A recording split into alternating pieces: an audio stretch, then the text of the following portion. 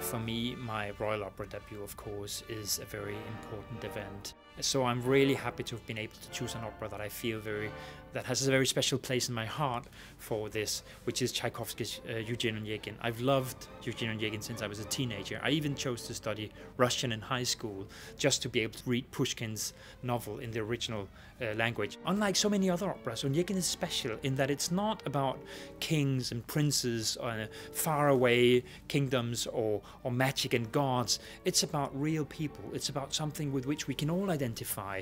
And that for me always gave Onegin a very special, fragile yet passionate quality. And that's what I hopefully want to bring out in the production.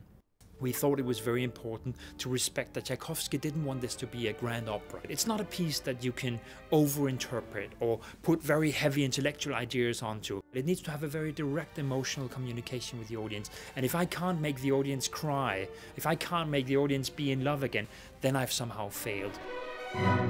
It's a great opportunity for me to work with the conductor, Robin Ticciati, for the first time. He very much wants to cut through all the cliches that maybe surround this piece in Tchaikovsky's music and find the simple story inside it. The detailed acting is really what you need for this. And so the set designer, Mia Stensgaard, she has created a space that for much of the action will force the singers very far forward in the face of the audience, so we can't hide in a way. When you do a piece that you really love, it's almost sometimes harder than when you do a piece that you find tricky. With the tricky pieces, you sometimes get more courageous. With the really good pieces, it's more delicate. But I really look forward to getting a chance to direct this wonderful opera.